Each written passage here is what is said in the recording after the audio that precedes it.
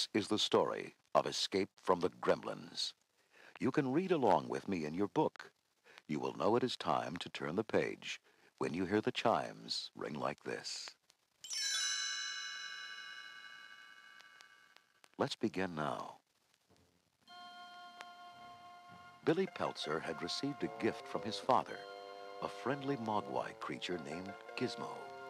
A mogwai is cute, furry, and little, but the responsibility of owning one is big.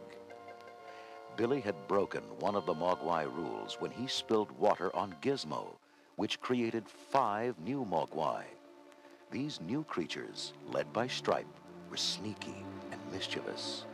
They tricked Billy into breaking another rule, feeding them after midnight. The 5 mogwai had covered themselves in large, sticky cocoons, and when they broke out a day later, they had changed. The new creatures were no longer warm and cuddly. They were mean and destructive, as Billy found out when he came home from work. The Christmas tree was smashed, the kitchen a mess, and his room a disaster. Worst of all, they had beaten up Gizmo. Billy found his tiny pet trembling in the corner, and he gently placed him into his nylon backpack. Come on, Gizmo. We've got to go after those monsters. You ride shotgun. Billy grabbed a flashlight, and they headed out into the cold winter night. In moments, Billy found a set of tracks in the snow. These footprints go straight toward the local gymnasium. And look, Gizmo, the front window's broken. They must be inside. Billy cautiously entered the silent building. Boy, I can't see a thing in here, Giz.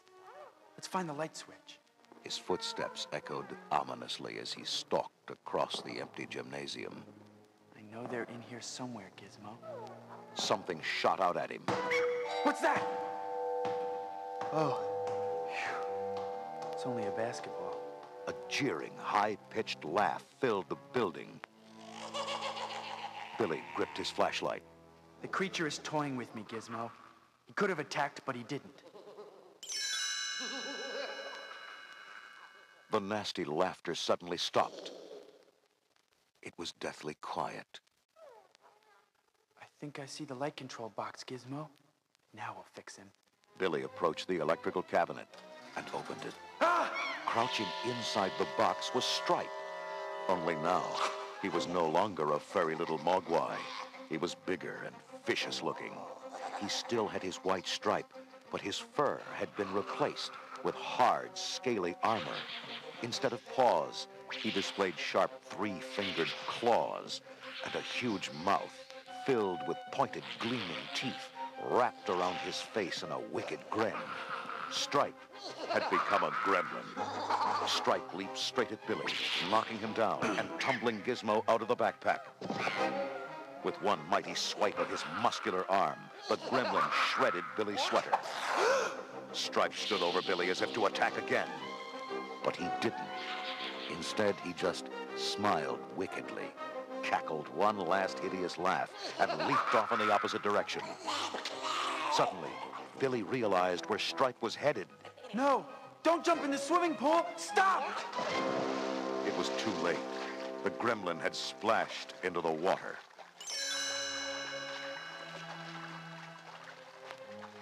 Billy sprang to his feet. This is awful, Gizmo. The water will react with Stripe's skin, and he'll multiply. Soon there'll be thousands of gremlins. Already the water was bubbling with the creation of new creatures. Soon the pool churned and boiled as countless gremlins multiplied faster and faster. Billy picked up Gizmo and raced to the door. We've got to get help, Giz. We won't be able to stop them alone.